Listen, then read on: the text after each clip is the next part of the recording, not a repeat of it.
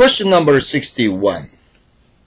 Which of these is not part of the pre-trip inspection of the engine compartment? In other words, what you don't have to check when you do pre-trip inspection. Definitely valve clearance here is not a part of the regular pre-trip inspection, right, of the engine compartment. You need to check engine oil, you need to check if electrical wiring insulated properly, but valve clearance is not part of the pre-trip inspection, a regular pre-trip inspection, right? Let's see. A, enter. Yes, valve clearance, not part of the pre-trip inspection. Question number 62. The road you are driving on becomes very slippery due to the glare ice. Slippery, it became slippery. Okay, which of this is a good thing to do in such a situation? What you need to do to keep control of your vehicle, on a slippery road. And definitely, you need to stop driving as soon as you can safely do so. Safely is always clue, the key word indicating the right answer. So on a slippery road, you should stop driving as soon as you can safely do so. All right, very good. Let's see. A, enter. Yes, on a slippery road, stop driving safely. Question number 63.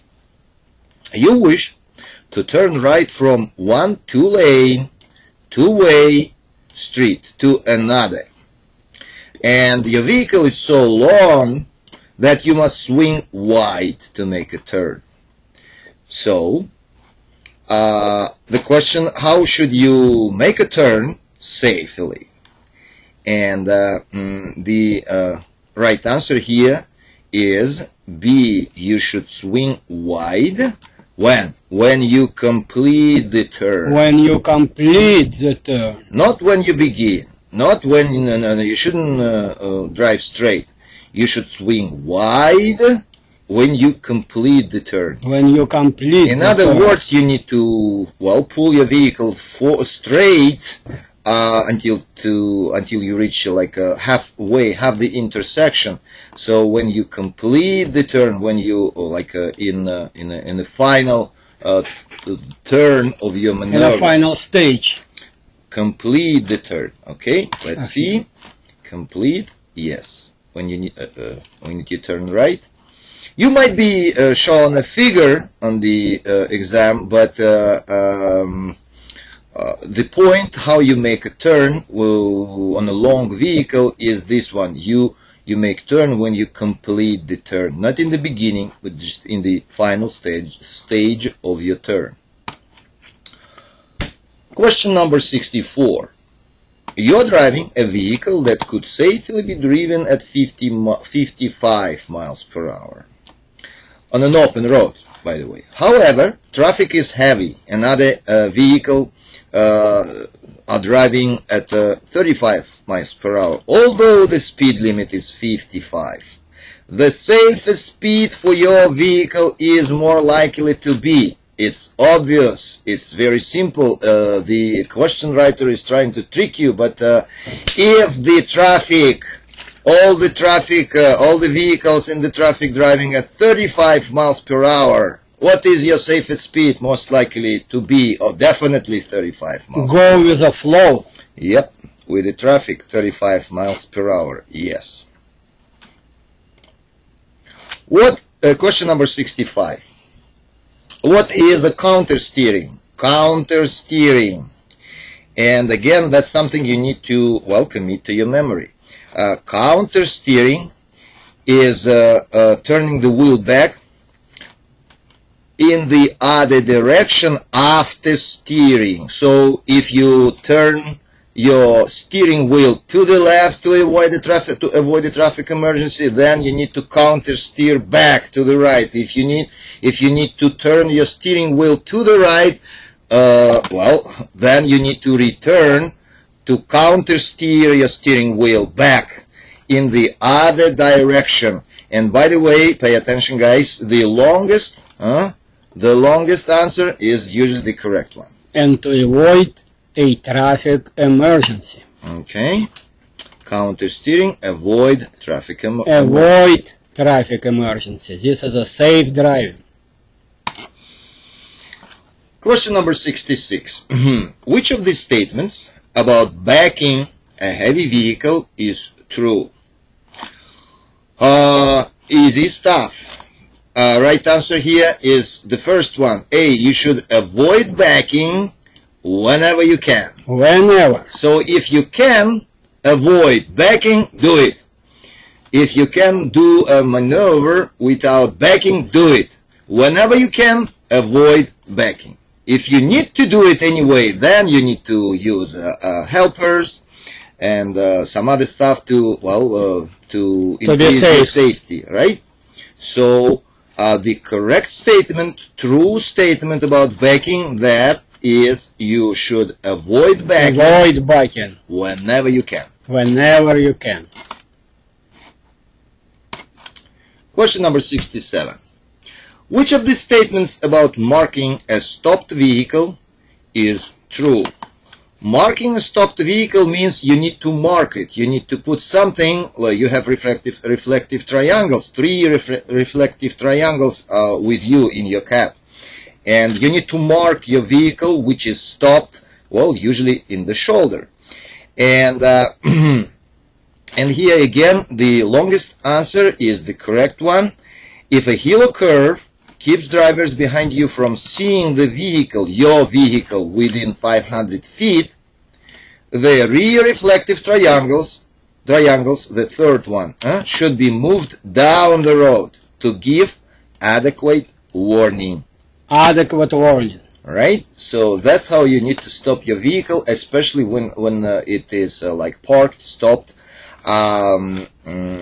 So if you usually keep 10 feet, 100 feet and 200 feet behind. Yeah, on a hill or curve, the curve keeps driver behind you from seeing your vehicle. In this case, you need to get it back up to 500 feet to give adequate warning. Alright?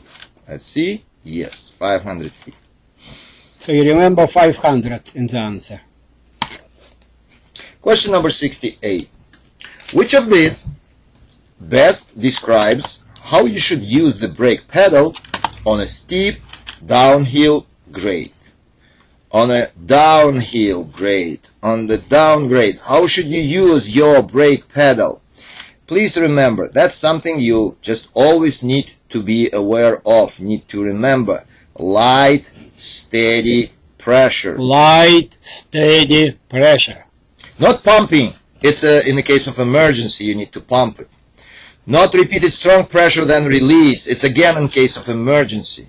On a regular driving, during the regular driving, on a steep downhill grade, you need to use your brake pedal or with a light, steady pressure. Light, steady pressure. Okay, very good. Question number 69. Again, which of these statements about using turn signals is true? In other words, how should you use your turn signals? Again, the question is about safety.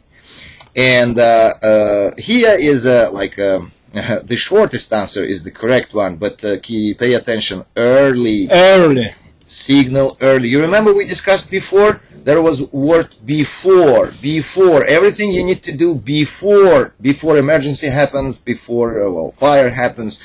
You need to check your equipment before the trip. Early is the synonym of the before. Early. Signal early. Alright, so turn signals, how should you use them? When turning, you should signal early. Early. Very good. Question number 70. Which of these statements about double clutching and shifting is true? And again, guys, it's easy. You have to use your tachometer. Tachometer. Because it shows you the RPM your engine works with.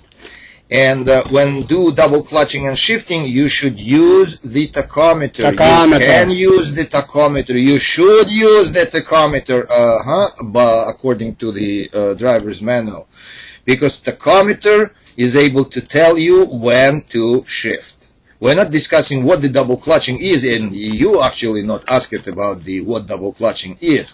But you need to remember, while doing double clutching and shifting, tachometer is a clue. Question number 71. Which of these statements about speed management is true? Speed management. And here again, a little like a tricky word for you, which can help you. Within. We discussed it before. This word is very frequently used, and it's usually a landmark of the correct answer. Let's read the whole answer. You should choose a speed that lets you stop within the distance that you can see ahead.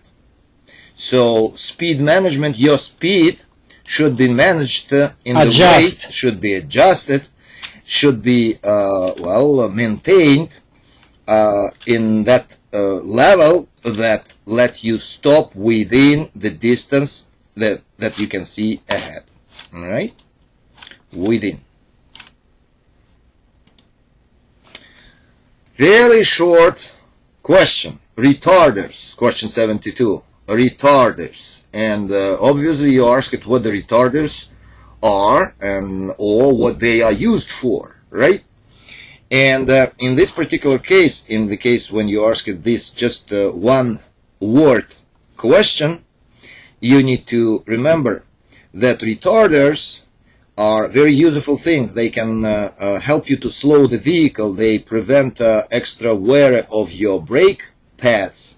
But at the same time, in case of poor traction, they can cause the driver wheels to skid.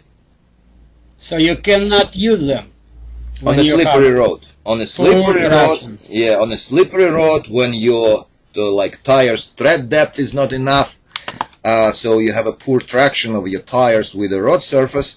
In this particular case, retarders can be use of retarders can be dangerous, because they can cause the driving wheels to skid because of the poor traction. Poor traction.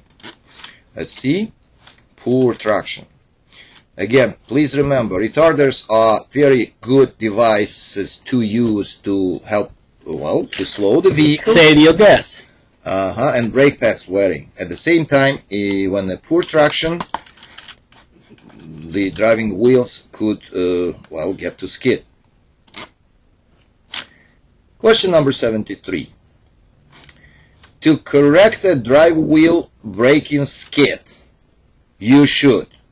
And we discussed this before also. When something happened, when you do something wrong, and some potential dangers may happen, what you should do, you should stop doing this dangerous action. Action, yeah. Stop braking. If it's braking skid, what you should do, you definitely should stop braking. Stop braking. And then turn quickly, and then counter steer. But first thing, most important thing you need to do is to stop braking, because it's braking skid. The drive wheels go to skid because of excessive braking.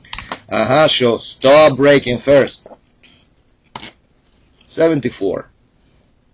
When exiting or entering on a curved freeway ramp, you should. What you should do on a curved ramp. Definitely, simply maintain the posted speed limit would not be enough, because not for heavy machine. You operate a heavy vehicle, so for you should maintain speed 5 to 10 miles per hour under the posted speed limit. Simply posted speed limit is not enough. For you, on a curved ramp, you should maintain your speed 5 to 10 miles per hour under the posted speed limit. 5-10 miles under the posted speed limit. what we do. We made a mistake. I accidentally chosen. You see, by the way, this is a good example how the program corrects you, how the program advises you which answer is correct. You see, I accidentally have chosen choice C, wrong answer, and the program tells you mistake. The correct answer is A. When a curved freeway, you need to maintain your speed 5 to 10 miles per hour on the limit. And again, next time when you do the mistake, occasionally, our program would correct you. Our program will show you that mistake, the correct answer is such and such. And you see the number of mistakes we did. So far we did good. We did no mistakes. Only one mistake. Now, the program starts to count. One mistake. Alright? Question number 75. Which of the following vehicles will have the longest stopping distance? Longest Stopping distance in case if you need to choose between empty truck, loaded truck, and bobtail tractor. And the correct answer is C, bobtail tractor. Bobtail. Why? Because bobtail tractor is the lightest one.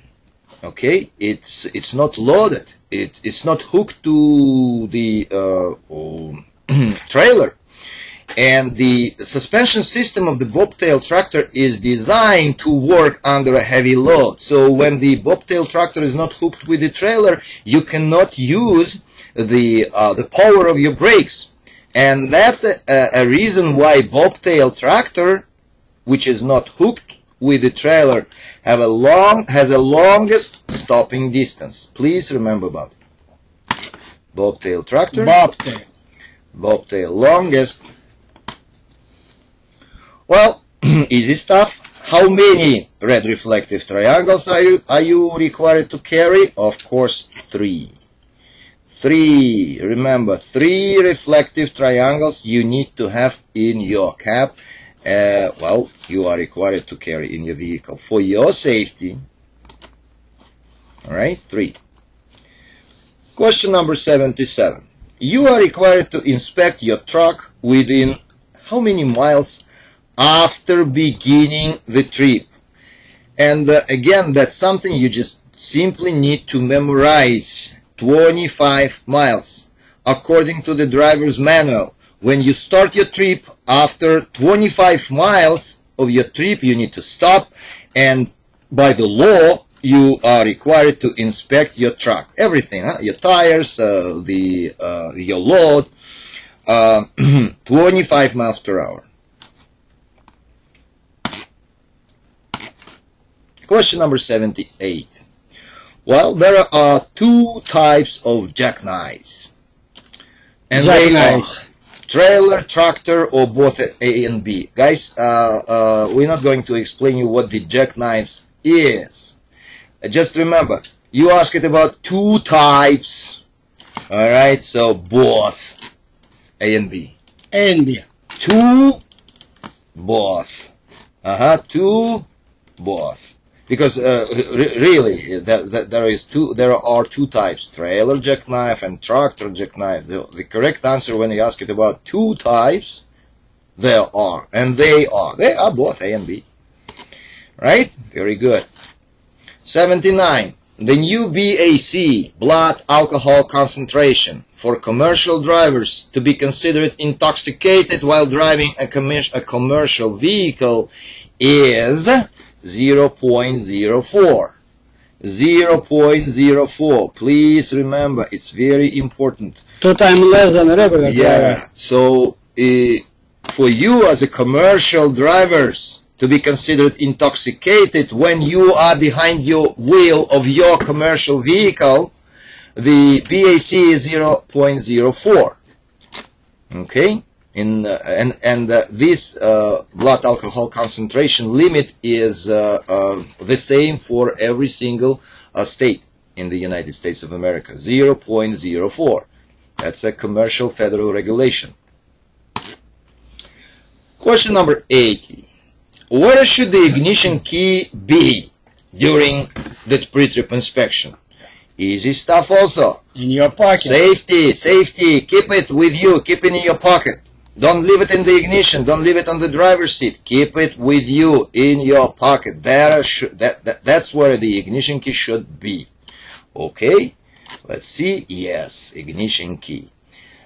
Okay. And now 80 questions are completed. Done. And the program produces the test results immediately. So we did 80 questions, and you remember so far we did one mistake, which is 1.3%, which is very good.